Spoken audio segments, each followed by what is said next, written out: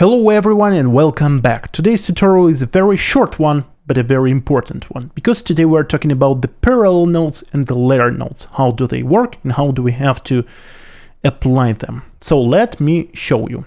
If we press Alt S, we're going to create a serial node, the most common node that you're going to use within your node editor, and correction that you are doing in the first node is being fed to the second node, then you add different correction and everything is being fed to the third node, so on and so forth. It is pretty straightforward. But we also have an option to create a layer node or a parallel node. Let's talk about the parallel node first. In order to create a parallel node, you can right click in here, add node, add parallel node, and it's going to create a layer mixer and add a parallel node to the node that you have selected. You can do that by pressing Alt P as well, and you can press it actually many times. It is going to create as many parallel nodes as you want. Why would you want to create a parallel node and how do they work? Parallel nodes are going to combine all of the correction that you have made to them at the same time. This is the graph that is presented by DaVinci Resolve manual, and this picture is going to show us what is going to happen once you've added parallel nodes.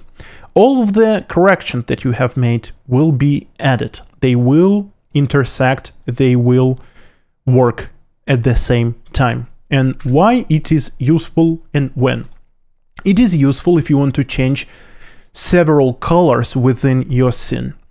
For example, we are going to go to hue versus hue.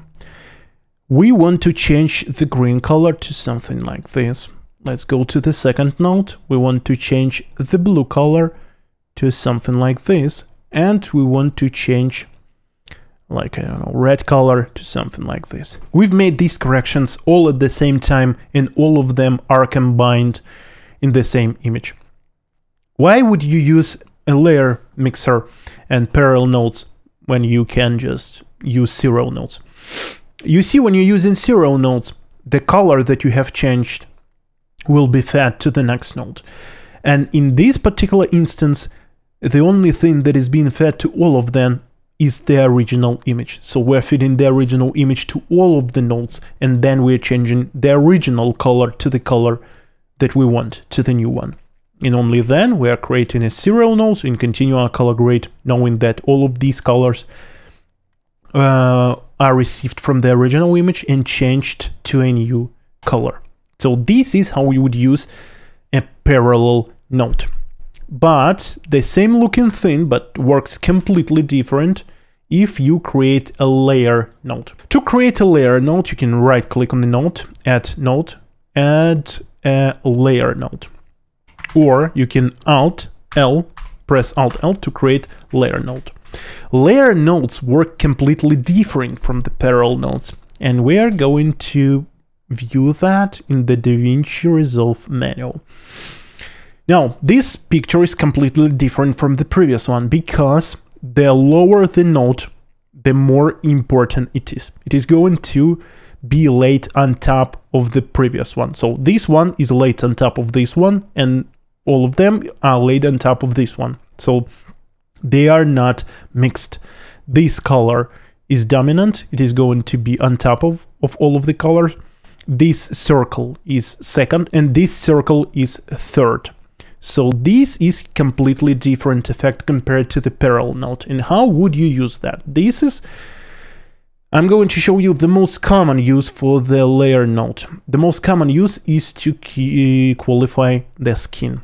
So the original image is being fed to both of these nodes. We are going to select the lower node in order to preserve the thing that we want to preserve. Let's go to qualifier and let's select the skin. Shift H, I'm not going to do a really good job because this is not the point. All I want to do is to show you what is going to happen. Pre-filter, something like this. Shift H to disable that. Now we are going to go to the top node and change the overall color to the blue one. And we can see that the bottom selection is being laid on top of the correction that we have made later.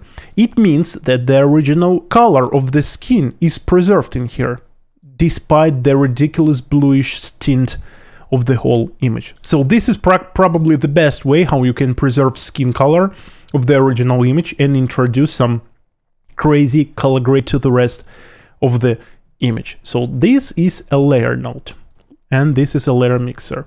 By the way, you can change the composite type of the layer mixer.